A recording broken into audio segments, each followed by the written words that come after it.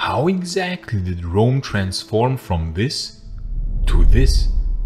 We have now already analyzed Rome in detail during different eras of the late Roman Empire, from 320 AD in its peak to around 600 AD in the early Middle Ages, in several videos. But in this video, I want to attempt to reconstruct how and why Rome transformed from a magnificent imperial capital of incredible splendor to the medieval field of ruins some 1,000 years later. How could this happen, and how can we imagine this transformation?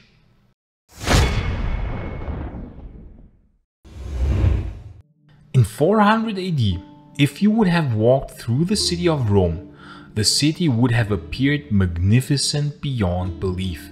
Rome during those times had not been sacked for 800 years and had amassed an incredible number of impressive buildings on the famous 7 hills.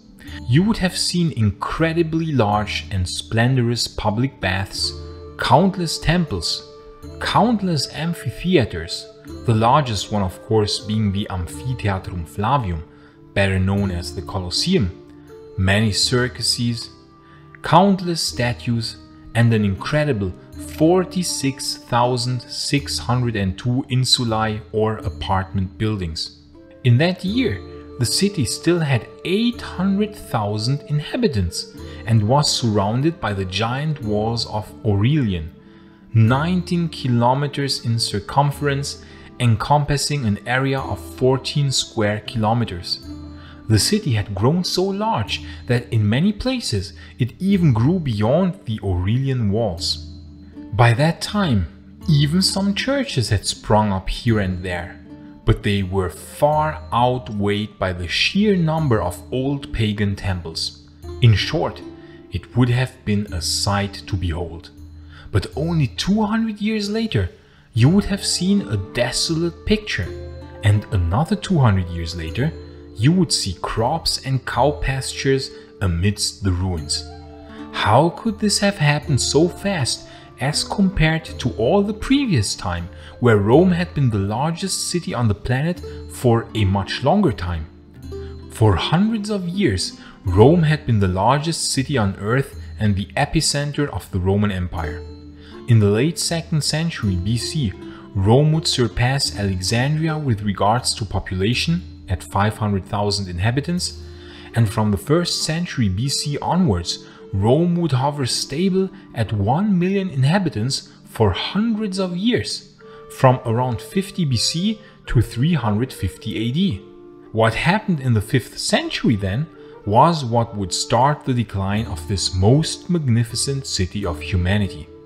The Roman Empire was invaded during those days by many different Germanic nations, and the empire itself had split in 2 parts. Unfortunately, the Romans fought themselves in endless civil wars instead of uniting against the enemies, and so Rome would be sacked 3 times in the 5th century. The first sack of 410 by the Visigoths would see the city plundered for 3 days and some buildings burned. However, the city would quickly recover, and many of the damages would be repaired in the following years. By 450, Rome still had 500,000 inhabitants and was thus still larger than Constantinople, something which is very often forgotten or misrepresented. It was only the second and much more brutal sack of Rome of 455 that would usher in the even faster downward spiral for the city.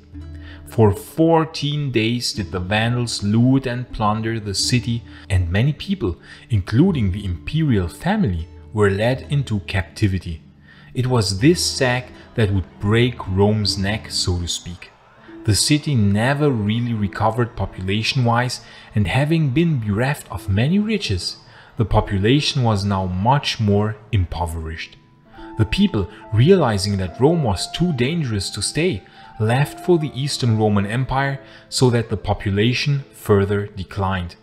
The trade network and public treasury collapsed during those days, so that not enough money could be spent to repair the damaged monuments of Rome. After 455, the utterly impoverished Roman population itself would start pillaging and looting the old temples and monuments of their own forefathers in order to erect their own more modest dwellings. Even though repairs were still carried out, we can assume that in the 460s the urban decay was a lot more widespread than some decades earlier. Maiorian himself issued a law to severely punish the destruction of the old temples and monuments of Rome, but we can assume that it was not very strictly enforced, and Maiorian did not reign long enough to see the effect of the law come to fruition.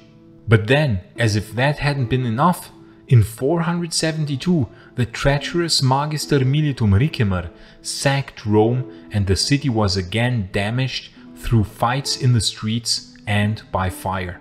I spoke in detail about this most unknown sack of Rome in this video here. Again, repairs were carried out, but by that time the Western Empire was confined to Italy, and so in order to repair one building, an older, more dilapidated one had to be looted for building material, because the stone quarries from far away could not be maintained anymore in those dire times. So only the more central areas of the city were kept in repair and were maintained. The outerlying parts started to already fall into decay. Yet still, even during those days, Rome still looked magnificent in parts, and the area around the Forum Romanum was still maintained and repaired and must still have looked impressive. And this continued even after the Western Empire had ended. Even in 500 AD, the African monk Fulgentius exclaimed after visiting Rome, "How impressive must the heavenly Jerusalem be when the earthly Rome shines so brightly." But by 500 AD, the population had now already fallen to somewhere between 100 and 200,000 inhabitants. The outerlying parts of the city were now starting to fall into ruin. However, even during those days, the Colosseum was still used from time to time, chariot races were still carried out, and the old grand imperial baths were still in perfect working order. But then, in the 6th century, the next series of calamities befell the Eternal City. And please like this video and subscribe so that you won't miss any future videos on the fascinating era of the late Roman Empire. And please consider supporting our work on Patreon or via YouTube membership, because the long-term sustainability of this channel really depends on your support. YouTube is not generous to such a niche topic about the late Roman Empire, and the ad revenue from the videos is really low. So in order to be long-term sustainable, I really need your financial support via Patreon or YouTube membership, as embarrassed as I am to say this. I think Maiorian would thank you for supporting a channel bearing his name. I certainly do thank each and every one of you who supports this channel. Gratias tibiago, amici. In 536, the Eastern Roman general Flavius Belisarius entered Rome, and we can assume in those days Rome looked similar to how it looked around the year 500, since not much had changed in those times, and Rome had enjoyed over 60 years of peace. But from 536 onwards, Rome would see 5 sackings in the short time span of some 20 years. The city was taken by the Eastern Romans, besieged and recaptured by the Goths, recaptured again by the Eastern Romans, recaptured by the Goths, and then recaptured again by the Eastern Romans. Some of those sacks were so devastating that they made the sacks of the 5th century look benign in comparison. When Totila captured the city in 549, it is said that not many people were left living in the city at all, and that Rome had resembled a ghost town. So utterly had the population been reduced due to famine and plague because of the constant warfare and the sacks. After this disastrous war, which is known as the Gothic War, Rome's population had plunged to an incredibly low 30,000 people. Before these wars, the city was still maintained, as attested by archaeological evidence. The Ostrogothic king Theodoric even allotted the revenue from the wine tax to repair the imperial palace on the Palatine Hill. But now, after the Gothic Wars, there was no revenue whatsoever, nor was there enough population to carry out any form of maintenance. So now every time an old imperial building was damaged due to a flooding of the Tiber or an earthquake and collapsed, it was not rebuilt anymore, but looted for building material. In addition, the Romans of those days were culturally already very estranged from their own past, and they didn't care much anymore for the old monuments, since they were Christians and the old monuments were very pagan.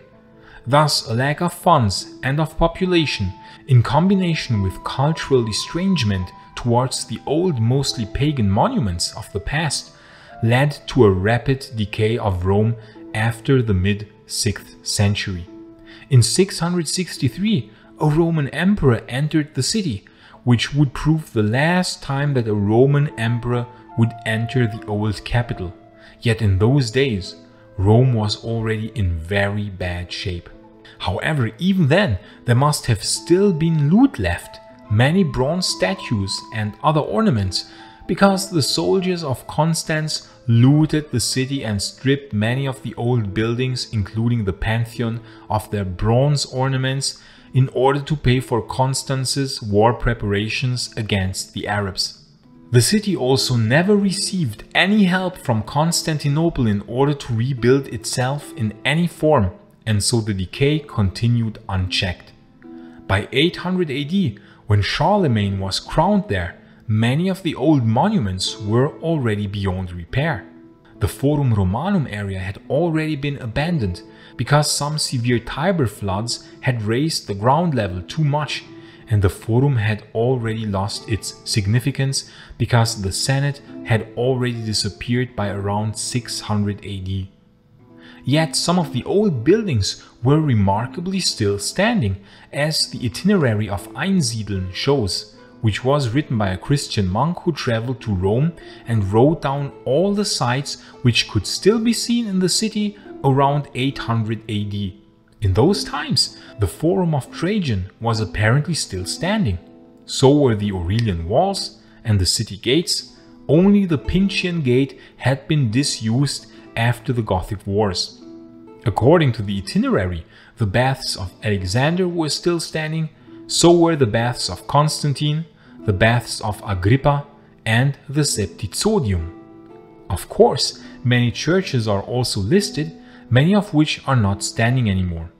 But what is also described indirectly in the manuscript is that the southern and eastern parts of the city within the Aurelian walls were by that time already cow pasture, uninhabited, the dishabitatio as it is called, where cows and cattle would graze on grassland interspersed by the old towering ruins of the imperial time. The habitatio, the populated area, was concentrated to the Tiber at the Campus Martius. But the Temple of Jupiter, though already in very ruinous shape, was incredibly still towering on the Capitoline Hill in 800 AD, and the Theatre of Pompey was also still standing.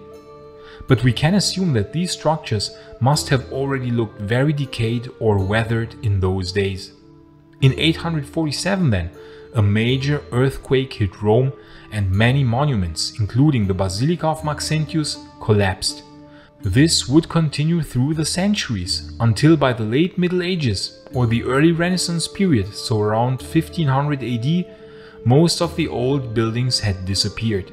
They were either destroyed in earthquakes, covered by mud through Tiber floodings, or looted for building material for new buildings, or all of those things combined. But remarkably, despite all this, many old Roman temples were still standing far longer than we would think.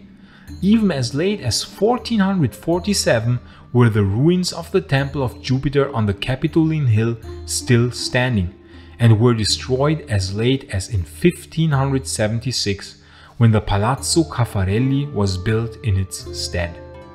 Or the Temple of Vesta in the Forum Romanum, it was apparently quite intact even in 1500, but then it was demolished in 1549, its marble then reused to build churches and for the papal palaces. This happened with many other still standing temples in the 16th century. We see thus that even though the Renaissance claims that it saw the rediscovery and rebirth of antiquity, in reality, cultural vandalism of the utmost degenerate nature was the reality of those times. But it would take some more centuries until humanity would slowly learn to revere the old monuments and buildings of antiquity and to understand that these old buildings were more than just ruins. They are witnesses of ages long past that still to this day tell the story of the rise and fall of empires and what we ourselves can learn from these events and to understand ourselves better. And if you are interested in how exactly the Gothic Wars damaged Rome, you can watch this video here in the upper right corner. But if you are more interested in learning how Rome itself looked when the Western Empire ceased to exist, you can watch the other video in the lower right corner. I say thanks again to all friends of Roman history, gratias tibi ago amici, and bene valete.